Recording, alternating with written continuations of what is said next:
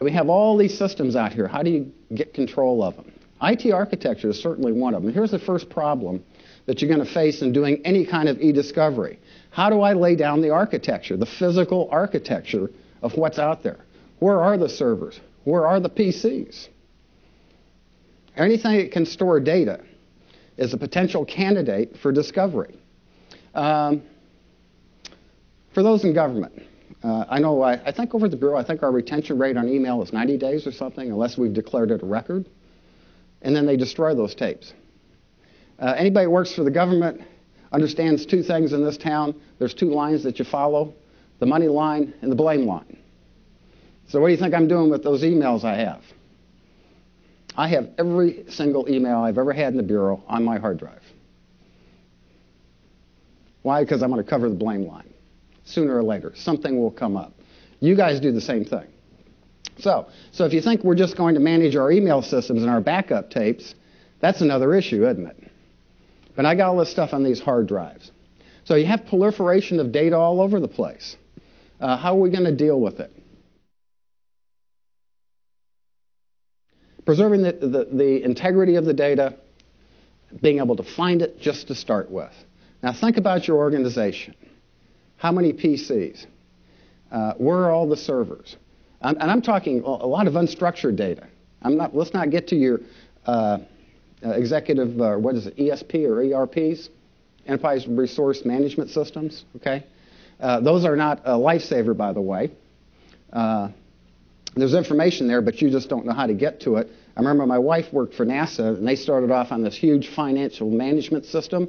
They were going to overhaul it. Guess what the one part was that they really couldn't do? Executive information systems, the decision support stuff. How do you bring it together, tie it together, and make sense of it? This is getting into data mining, data warehousing, harvesting data. Okay? And if you can think about the continuum of what the problem set we have here is, we have a thing called data. Data makes information. Information leads me to knowledge. Knowledge leads me to intelligence. Hopefully, if I have intelligence, I can become wise, wisdom. Okay, we're back here at the data layer, guys.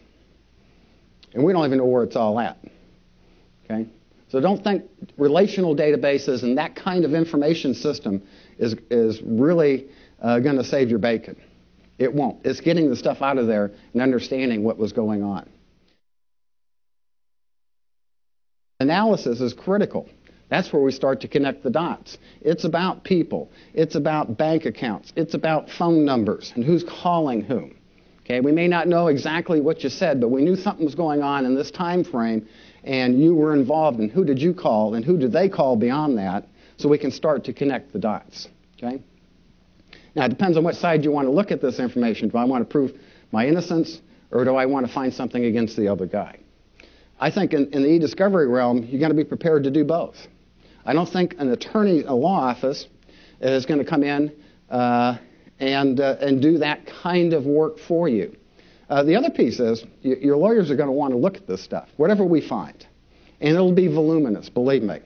So we have some other challenges. How do we get the really relevant stuff first so that the lawyer that's making $300 and $400 an hour reviewing this stuff is looking at the right stack of material, and then there's sort of the stuff we think might be relevant where they're using a $200 attorney an hour to look through it, and the stuff that we think is just noise but still was in the scope of the search, you got a paralegal looking through it. They're going to look through it. What they want to find, is there any attorney-client privilege here, and are these documents relevant? But in e-discovery, we can make that job easier through electronic analysis.